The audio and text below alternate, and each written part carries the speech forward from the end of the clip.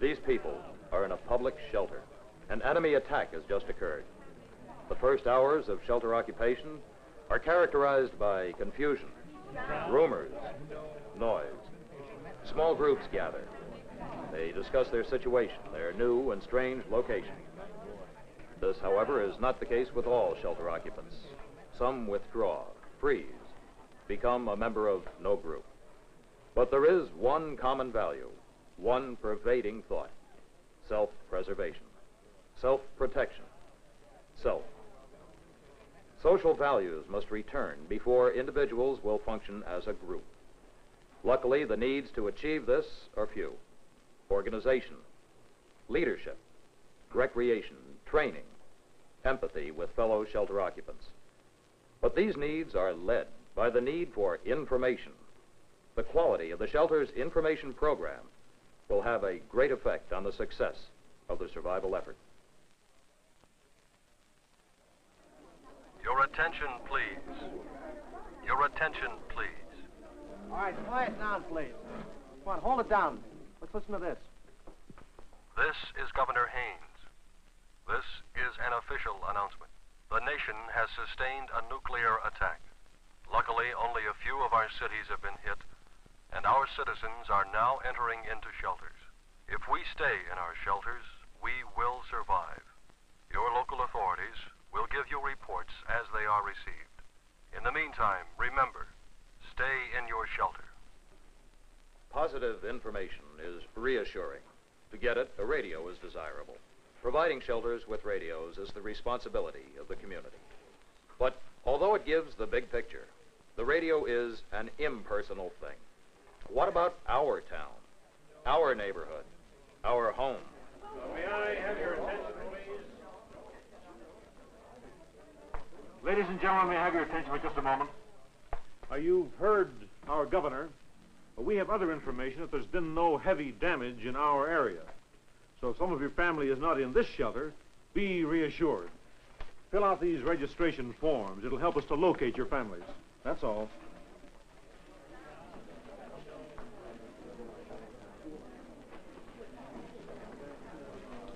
Evidence of informed leadership helps to establish control of the shelter quickly and to hold it.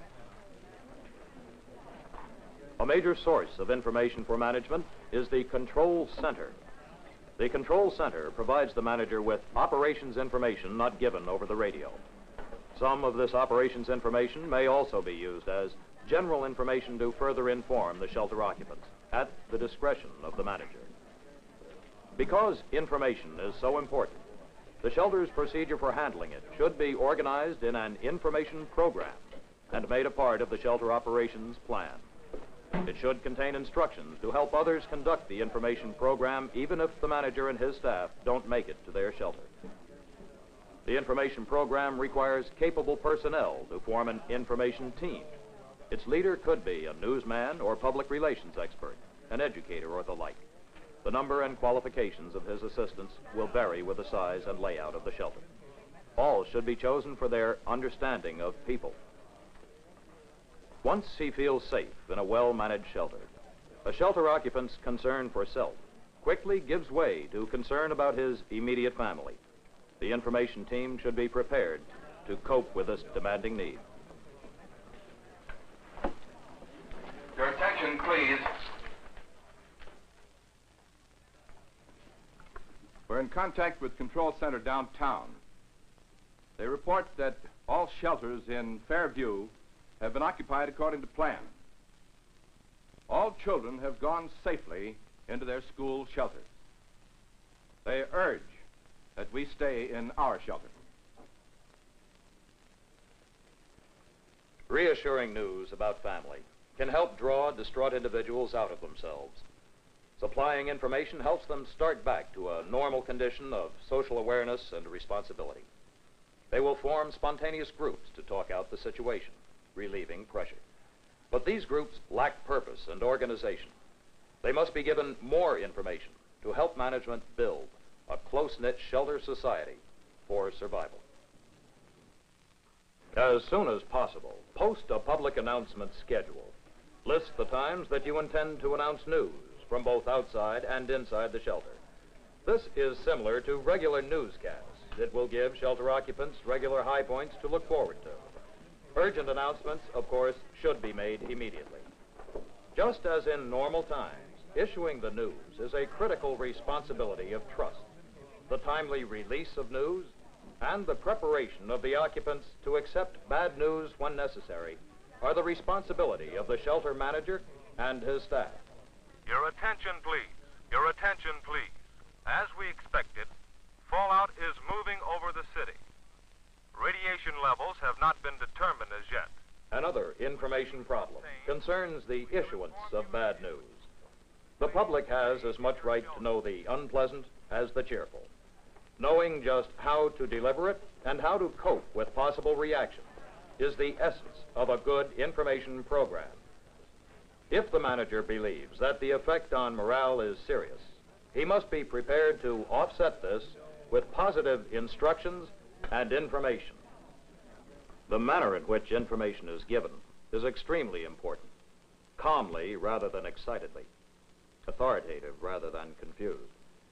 Giving both good news and bad. Keeping shelter occupants informed of outside events. Asking for ideas. Confiding serious problems. Will gradually draw individuals into a group with a growing morale and a willingness to cooperate. But as the group spirit develops, there will be ever-present forces that tend to divide it again.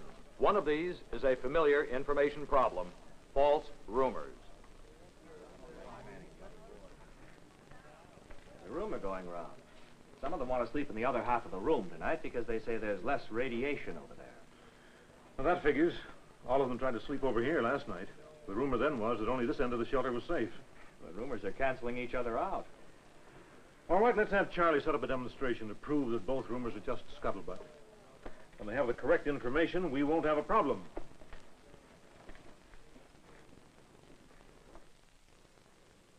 After some time, there will be opportunities to use the program and communications facilities to help improve morale. There may be time to transmit information that will have a personal meaning to shelter occupants, perhaps to confirm the good health of family members who are in other shelters. Important morale-boosting information of this sort should be compiled and transmitted during the slack hours to avoid confusing or delaying important official operations and general messages. Another information technique that helps increase the group spirit is to share personal news with the whole shelter. There will be many opportunities. Well, that about wraps it up for now. If there's anyone who has anything that he'd like...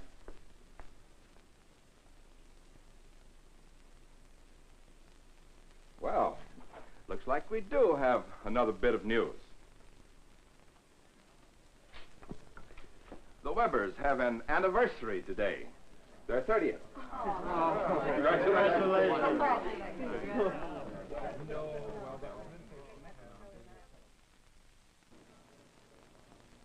When the routine of existence has at last been established in the shelter and news becomes repetitious, life may become boring. Shelter occupants will ask, what do we do now? The information program should include ways to help solve the problem. It's comparatively easy to handle in individuals. Give them responsibilities. But for the group as a whole, the answer is organized instruction to further inform and orient the shelter occupants. The program should include talks on preserving health, discussion periods, safety instruction, special activities for adults and children, and other activities that underscore the need for tolerance, cooperation, and submergence of personal interest for the good of the group. If possible, personnel needed to direct these activities should be designated pre-attack from the community ranks of trained specialists. If more are required, they can be selected with the help of the registration forms from among the shelter occupants, school teachers, recreation and athletic directors, professional people, and church leaders.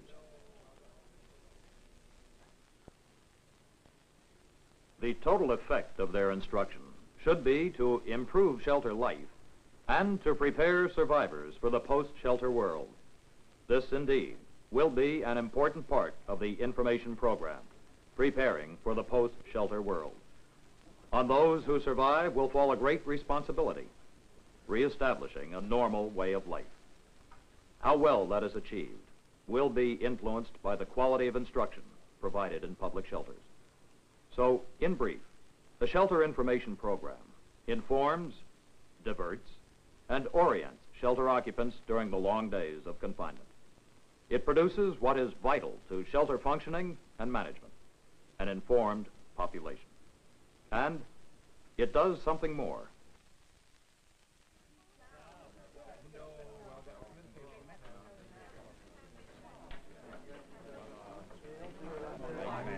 Thank you, Doctor.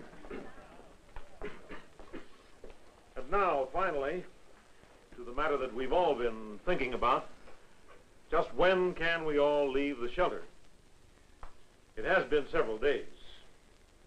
Radiation fallout has decayed, but there still is some radiation present.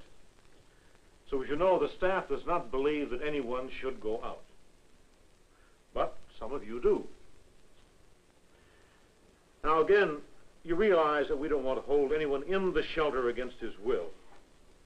So before you make your final decision, it might be wise to hear how some of the others feel. Can I say something? Well, yes, of course, Mr. Mills. Go ahead. Well, I only got on the information team pretty recently. To be honest with all of you, maybe I just got on any team pretty recently. What I mean is, when I got here right after, I was kind of shook. I guess we all were. I didn't know what was happening. I felt closed in. I know none of us did at first, but it really got to me. Sure helped finding out about the kids, though. I got a couple myself, and that things were being taken care of. Look, what I really want to say is I want to go along with whatever these people, the manager and the staff, say. We can make a big mistake by going out Here is the something extra that a good information program gives. It helps replace self-concern and disorientation with concern for others, interest in the group, responsibility. More than individuals will survive in the fallout shelter. With a good program, society will survive too.